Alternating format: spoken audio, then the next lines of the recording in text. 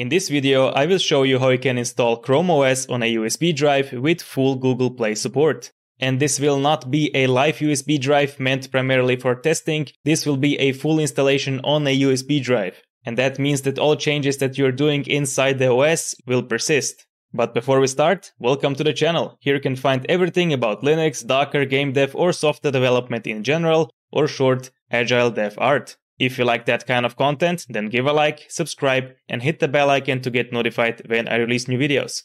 All the necessary links from this video are down in the description, and also down there are the timestamps, so you can skip any part of this video. In previous videos, I also installed different Linux distributions on a USB drive, like Ubuntu, Manjaro, Linux Mint, Kali Linux, and DevOS and PopOS. If you're interested how to install full Linux Mint on a USB drive, then you can find the video link up there or down in the description.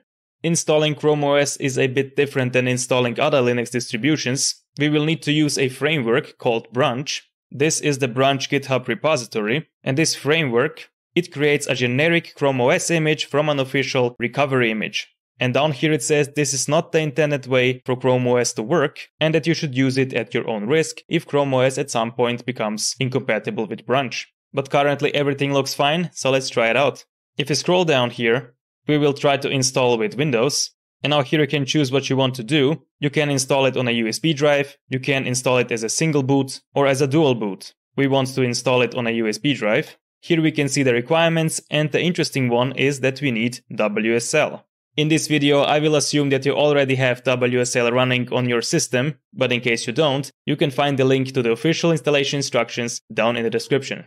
The first thing we need to do, we need to download the official ChromeOS recovery image. In this video, I will use this one for Intel. If you are instead using AMD, then you should use this one, because the other ones will not work. And also with this one, I had problems with the first boot and Google Play Store was not working. But maybe it will work on your side if you're using AMD.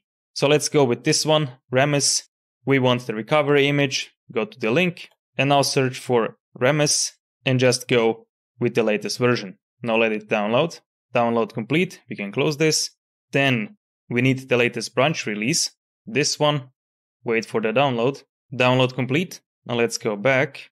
Here are the two files that we downloaded, and I will open the WSL console in this directory. First I open PowerShell and then I will just run WSL here.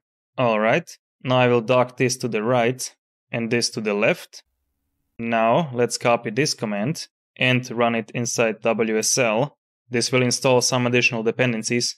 Then we need to extract the Brunch file with this command here. So let's write *txvf and the Brunch file. Execute. Finished. And now we need to unzip the recovery image. So unzip and the downloaded recovery image. Enter.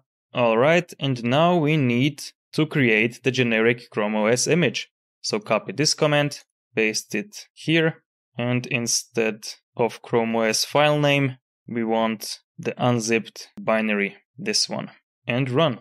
This command will now create the final ChromeOS image. This took a bit longer, but it's finally done, so press enter. And now it says ChromeOS image has been successfully created. And now we can flash this image on a USB drive using Rufus. So let's open Rufus. This is Rufus, this is the official website, and I use this tool in every Linux installation video so far. So if you're following me, then you already know how this one works. Scroll down, go to the link, download complete, open Rufus. This is Rufus. Now plug in the USB drive where you want to install ChromeOS on. I will do this as well. Rufus should automatically detect the drive, and now select the image. This is the one that we've created, so select it, open, and start. Now it warns us that everything that is currently on the USB drive will be deleted. So if you have anything important on there, make a backup first. I don't have anything important on there, so I will just continue with OK. And let's wait. Finished. We can close this now. Now we have a bootable USB drive with ChromeOS on it, and now we need to boot into it. I will assume that you already know how to boot from a USB drive. You plug in the USB drive, then you restart the system, and then while it is restarting, you press one of the function keys. Usually it's F11 or F12, it depends on your PC manufacturer. Then you should get the boot menu, and inside select the USB drive with ChromeOS, and it should boot into it.